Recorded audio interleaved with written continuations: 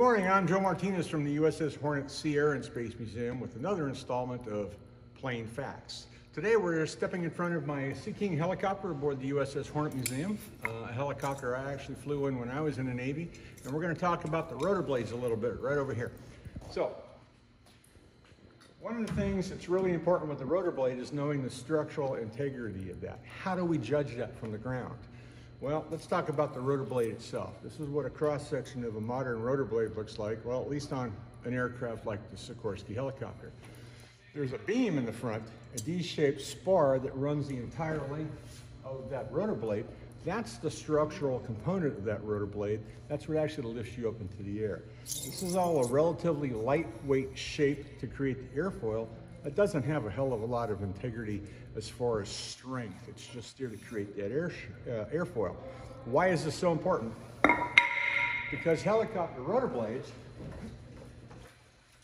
have to be incredibly flexible, because as they go around, they move a lot. It's kind of like a noodle. They have to have that flexibility in order to fly and keep that rotary wing working the way it has to.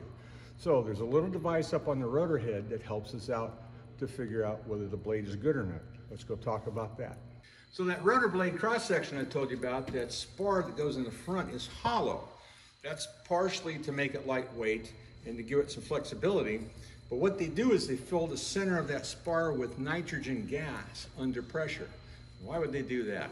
Well, what they want to do is do that so we could put an indicator on the front of each blade to tell us whether that gas is still there or not, whether it's structurally sound. And here's one of them, and here's the other one over here on this blade. Notice this one is all one color. That means the gas is still there. It hasn't gone anywhere. But if it goes away for some reason, it will barber pole like this. That means the gas went away. Why? We don't know. Could be because there's a crack in the blade and it's leaked out. Could be ballistic damage, could be a bad BIM indicator. By the way, BIM stands for built-in maintenance. It's a quick and easy way to look from the ground when we're doing a walk-around inspection to see if something's wrong with the blade without ever even getting up on the helicopter. It's one of those great safety little innovations they came up with to protect the crew, and so the mechanics could see if there's a problem before we even get out to the aircraft, because they do inspections all the time. So, that's our little tidbit today. That's one of our plain facts on this helicopter.